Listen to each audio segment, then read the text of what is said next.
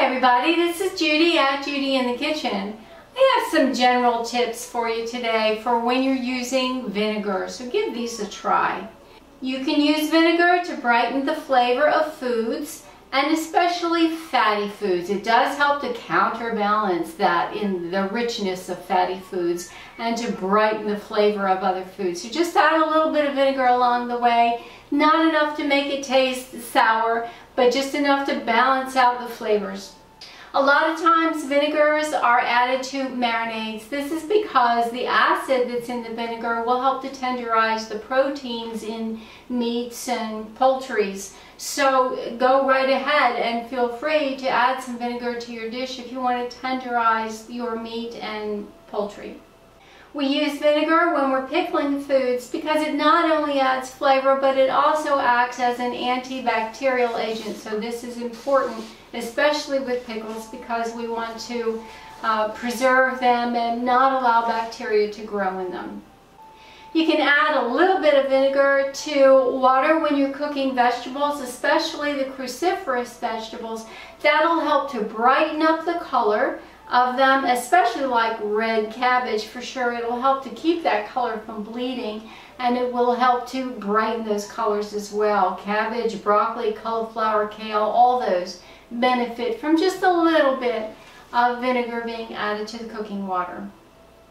Some resources say that if you add a little bit of vinegar to water when you're boiling eggs, it will make the eggs easier to peel. Give that a try sometime and let me know if it works for you. Some resources also say to add a little bit of vinegar to water when you're poaching eggs, because that will help to keep them together and whole rather than spreading all out in that cooking water. Try that sometime too. Let me know if that works for you.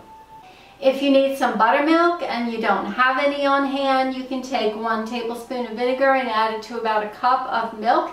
Let it sit for a few minutes, and that vinegar will thicken that milk a little bit, and it will also give it a little bit of an acidic flavor, a little tartness to it, so you'll have some substitute buttermilk that is easily usable for buttermilk in any shape or form. Give that a try.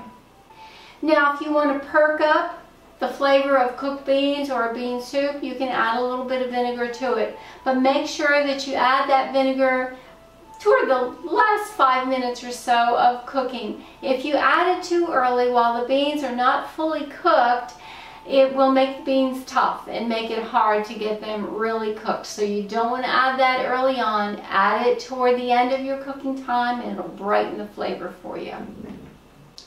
Now, how to store vinegar. Some people want to know if vinegar needs to be stored in the refrigerator. Actually, it does not need to be stored in the refrigerator, but for best quality, you want to make sure that that cap is placed tightly on there, and always store it with the cap on there. Store it in a cool, dry, dark place, away from sunlight and away from heat. And like that, the vinegar should keep for you for a very, very long time. Now, to satisfy some of our food regulations, a lot of vinegars will have a best by date stamped on them.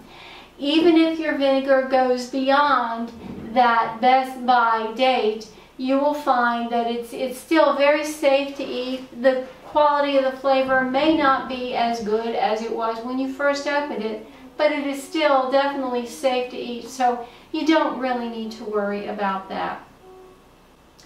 Now, some vinegars, particularly unpasteurized raw vinegar like apple cider vinegar, may become more cloudy with age. That is really nothing to worry about. It's simply the culture or the bacteria that's in there multiplying in the bottle. It's definitely safe to use. It will not affect the flavor of it.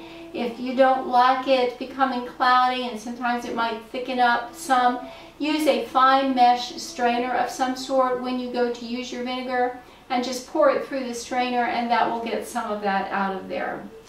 Generally speaking, unopened vinegar will keep for about 2 years in a cool, dry, dark place. Once it's opened, you might want to use it within about 6 months. However, if you have it beyond that time frame, it's still safe to eat. It's just the quality of the flavor may have gone down to some degree, but it's still certainly safe to use.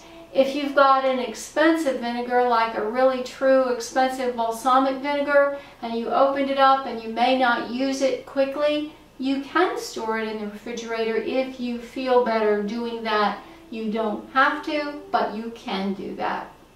Well, let me know if you have any tips that you want to share with others about vinegars. This is Judy at Judy in the Kitchen. I hope this helps. Bye for now.